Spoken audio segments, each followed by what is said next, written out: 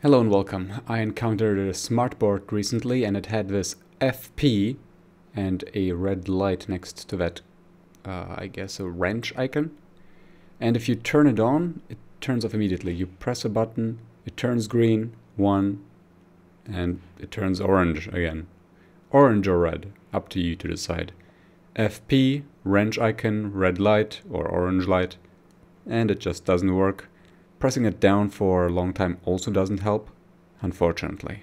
Now I did find a workaround. I just pulled the plug that connects, the smartboard to electricity, and it turns black. Everything turns off. Make sure the fan is not working meanwhile in the projector, or you might have overheating problems. Then just plug it in, and it will take a while to reboot. It turns red first. This might look orange, but the bottom one, that one's definitely red.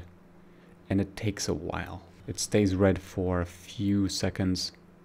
Actually, in my case, it did take 1 minute and 20 seconds for the red light to finally turn back to orange. Once it did, I just pressed it. It didn't react immediately. I tried it again. And it turned green. And it seemed to work. The projector also turned green. It didn't turn orange immediately back after, as it would before after 1 second. There was no red light with the wrench icon. It seemed to just work. And after a while I could finally use the Smartboard again. I don't think it's a permanent solution. After a while the same, well, let's call it error message appeared again. Now according to Smart Support, this might actually be a serious problem. FP, DDP processor failure, solid red plus solid red. Contact Smart Support. Does not look promising. If you have a tech person in the house, try to talk to them. Well, I mean, this error description does not say that it's impossible to fix by restarting. It does not seem to be a lamp error.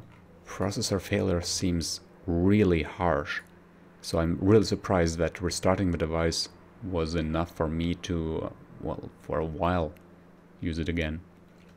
I did not measure how long it took for the FP error to appear again. Anyways, let me know in the comments if you find out more. Let me know in the comments if this helped. Let me know in the comments if it did not help at all. If you get a different error message, for example F2, then let us know as well, and how you fixed it or how you're planning to fix it. But of course you can try plugging it out and in again, and sometimes you just have to wait some time when it overheats. So good luck with your device, and I will see you next time. Until then, ciao!